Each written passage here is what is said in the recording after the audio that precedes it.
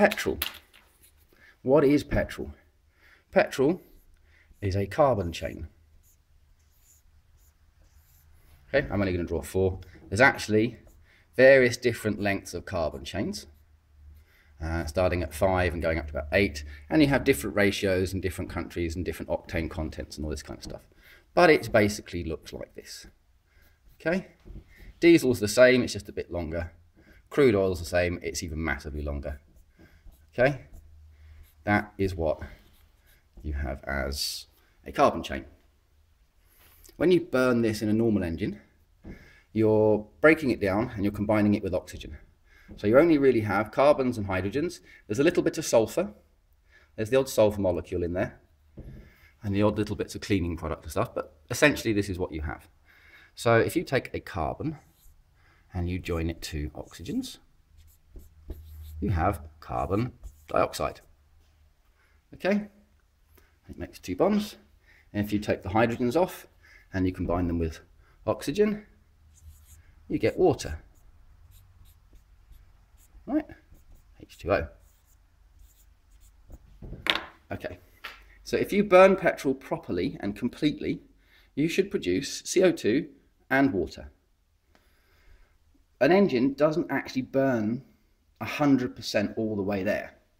It burns most of it and it leaves some behind. So instead of having, let me find my cloth so I can wipe this off. Instead of having just CO2 and water,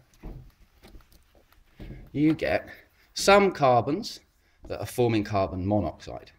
You get some carbons that are forming carbon dioxide. And you get a bit like this bit here where it splits.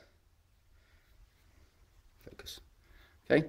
And you end up with something shorter than your original chain, and that is your hydrocarbon reading.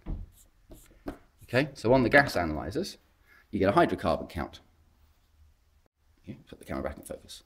So you get some kind of hydrocarbon count.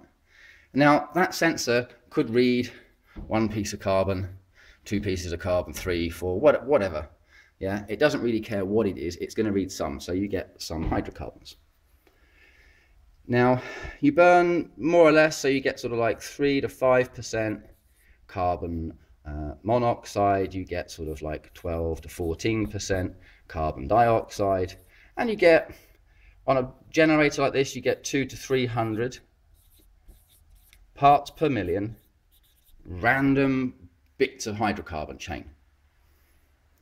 Okay? When you make a vaporizing carburetor, your vaporizing carburetor does part of the job for you. It takes your long chain and it cuts it up into little pieces.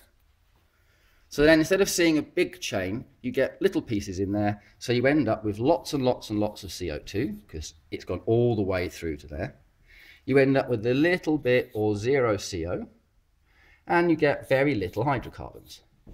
So last night we ran this one and we got 10 to 12% CO2, 0.0 something percent carbon monoxide, and anywhere between 20 and down to about 5 parts per million unreacted, unburnt hydrocarbon chain. That's a vaporizing carburetor. Okay? There's no way that you can burn a carbon molecule or atom and not make carbon dioxide or carbon monoxide. It's not possible. Okay? This is what most people are getting when they're building a GEET system. They're building a vaporizing carburetor. When you've got a GEET system, instead of having carbon, you've only got hydrogens. We take the carbon atom, we take it apart, and carbon has an atomic mass of 12. So you have 1 carbon with an atomic mass of 12, and you end up with 12 hydrogens. Okay? It doesn't just make hydrogen, it makes other things like hydrogen and synthetic gases, but you basically get the same atomic mass on the other side of the reactor. So then when this comes out, it doesn't produce carbon dioxide. There's a secondary reaction that, as far as I can see, happens in the engine, where somehow this excess hydrogen is converted back into oxygen. Oh, we forgot to talk about oxygen in the vaporizing carburetor, didn't we? Oxygen. Okay, this is the really important bit. Air goes in at 20% oxygen. carbon goes in at whatever parts per million you've got with whatever fuel you have here. And what comes out the other end is CO2 or CO, depending on your ratios, and your oxygen content should be between 0% and up to about 3%. If you've got anything more than 3%, it's super, super lean, right? There's too much air. When you've got too much air and you've got very, very, very high oxygen contents, your engine gets really, really, really, really hot.